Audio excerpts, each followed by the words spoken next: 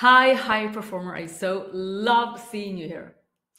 We're recording this now. It is the beginning of the year, but no matter when you're watching this, it's going to be helpful. What we do not want for you is for you to come to the end of this year feeling disappointed at yourself, not having progressed, not having achieved your goals. We don't want that. That is why today I will be sharing with you how you can actually design your dream year. This is Maria Linden, mentor and high performance coach, helping you to reach success and fulfillment. Okay, today's topic then, how to design your dream year.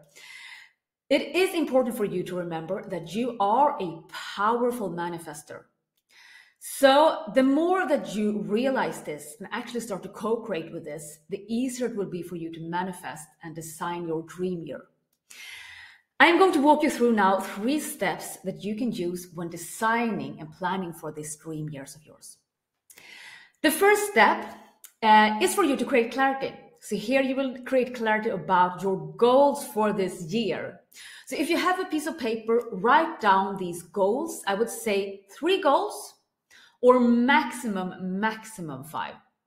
But let's say you decide on 3 goals for this year, the 3 most important and juicy goals, okay? And then you write them at the top of this paper in the upper corner, okay? In this step also, I would encourage you also to actually divide these yearly goals into a little bit smaller goals, not necessarily like monthly and weekly, but at least quarterly goals. So that you know, okay, so where will I be in 3 months from now? Where will I be in 6 months from now? Where will I be 9 months from now, and so on. And I would also like to point out the importance of you having quarterly goals is also that it will help you to stay focused and dedicated. Because many times change doesn't happen overnight.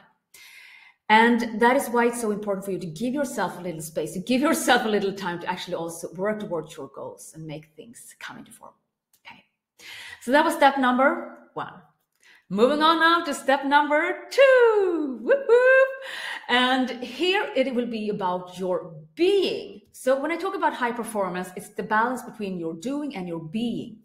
But we're going to start with your being. So before rushing into and just like acting on everything and taking action and so on, I want you to just like stop for a minute now, and I want you to draw what I call a timeline. So a horizontal line. And here at the end, I also want you to draw a little arrow. Okay. In the beginning, this is the present moment. This is where you are right now, okay? And here at the end, this is where you're going to be at the end of this year. So now I want you to just divide this timeline into 4 pieces. So you have 1 for each quarter, as we talked about.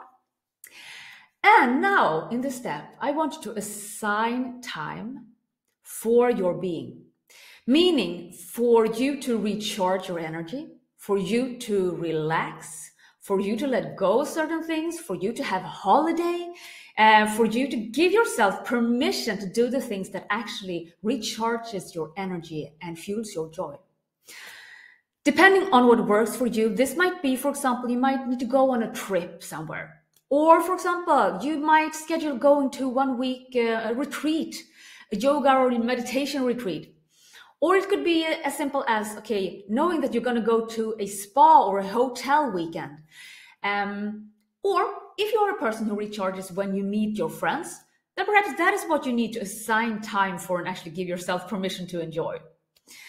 So start with this step, because once you're going into the year, you know, a lot of things are going to happen and you're probably going to forget about this or not prioritize. That is why we start with your health, your well-being, and your joy as the foundation.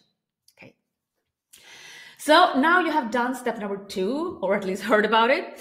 And what I also want to add here also as a little tip is for you also to have, you can call it a backup plan, but I would suggest instead that you say that you have also other options and alternatives. So let's say that you have scheduled and say, okay, I want to go on a 5-week trip to Bali, for example, like in 6 months. But when you are getting closer, you realize that it's actually not going to be possible for you to go on this 5-week trip to Bali. Well, what could be another option that still gives you, you know, the feeling of being rested or recharged and happy and so on? Could it be that perhaps you go there, for example, 2 weeks or 3 weeks? Or could it be, for example, that you go to another destination? Or could it be, so just continue to ask yourself smart questions so that you have also other options, but still get that feeling and that rest and recovery. Okay. Also know that this does not have to be fancy. It doesn't have to be about like going on these like really, really long trips. Sometimes it's also about you just allowing yourself to have some fun and just rest and like hang out with your friends and so on, and to really, really, really be present in that. Moving on now, my friend, to step number 3. So this is the third and last step. And of course, now we're going to get into the doing parts. We talked about the doing and the being. And here it's about you taking action and knowing, I should say at least, what to take action on. So instead of trying to run around and do everything at the same time, just like, I want you to be focused. I want you to be dedicated. I want you to simplify. So on this timeline now that you have been drawing, I want you now to write down and mark also, of course, the most important events. The most important events, for example, it could be that you are hosting an event for your customers or for prospects and so on. Or it could be, for example, that you have a launch event of some sort, physically or online, for a product or service. Or it might be something totally different, but still it's about important events. Or perhaps you're leading a webinar, or you're going to do a speaking gig, or perhaps you are like hosting some sort of like little gathering and so on, but still you will mark these important events here in your on your timeline, so that you will have an overview what is happening and also what you are going to focus on. Because when new opportunities come, they always will, you can decide more easily, okay, is this something that we should prioritize, or no, we should just keep what we actually have planned. So this will be so helpful for you, because it also means that you will not go in there and try to just fit in like 50 events that same month, but instead you might just have one per month. So my friend, I so hope that this will help you. Take some time when having watched this video to actually create this timeline, and to really just like create this clarity and overview for yourself. This is also something that we teach our students and our members and my clients also, where we have a little more advanced version of this, but it really helps you to create that structure of yours. But just by doing these 3 steps, it will help you to focus on your goals that you have written up here, to see also where you are, like on the timeline, to also know and prioritize when you need to just be and rest, and also know what to focus on, what to take action on when it comes to the most important events and milestones, I would say. Now, my friend, great job. Whoop, whoop, whoop. Let us now summarize what we have been talking about today. Okay, so when you want to design your dream year, these are the 3 steps that you can follow. Step number 1, clarify and decide on your top 3 goals for this year, or your maximum 5 top goals. That is step number 1, okay? Here you can also divide your yearly goals into quarterly goals, for example.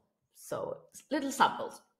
Step number 2 here in this process, when you're designing your dream year, is for you to block time and mark time, assign time, I should say, for your being. Meaning when you're going to have a holiday, when you're going to go on vacation, when you perhaps might be going on a trip, or when you're just going to have a little short retreat or a weekend or something, to just like really just like recharge your batteries.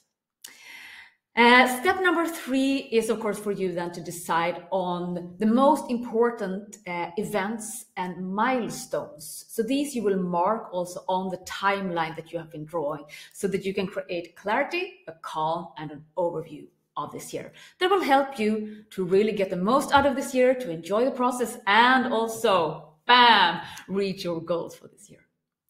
My friend, I so hope that this will help you. And if you like this video, make sure you go to www.lindenmaria.com and sign up there for my newsletter, because that way I will be able to send you my latest video with tips just like this one, plus also some special gifts and secrets and bonuses that I only share with you in email. With all my heart, may this serve you. And remember this: you have the power to create miracles in your life and in your business.